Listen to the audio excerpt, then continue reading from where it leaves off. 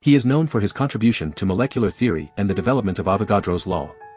He is recognized for his discovery that equal volumes of gases contain equal numbers of molecules under the same conditions. His name is Amedeo Avogadro. In the realm of scientific giants, one name stands out, Amedeo Avogadro, an Italian scientist who forever changed our understanding of molecules. Born as Lorenzo Romano Amedeo Carlo Avogadro, Count of Quaregna and Cerreto, his contributions to molecular theory have left an indelible mark. Avogadro's law, which he formulated, states that equal volumes of gases under the same conditions of temperature and pressure will contain equal numbers of molecules. This groundbreaking insight revolutionized our understanding of gases and laid the foundation for further advancements in the field of chemistry. Avogadro's law holds immense significance in the scientific community. It provided a crucial link between macroscopic properties of gases, such as volume and pressure, and the microscopic nature of molecules.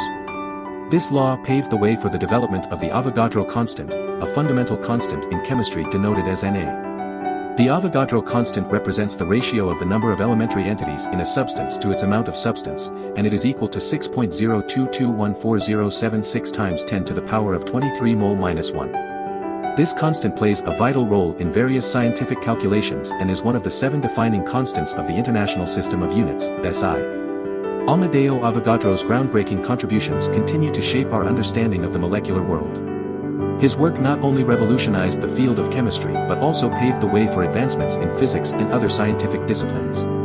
Avogadro's law and the Avogadro constant are testaments to his brilliance and enduring impact on the scientific community. Amedeo Avogadro's legacy serves as a reminder of the power of scientific inquiry and the transformative potential it holds for our understanding of the world around us. Avogadro, known for his groundbreaking contributions to molecular theory, is honored by having the number of molecules per mole named after him, the Avogadro constant, Na.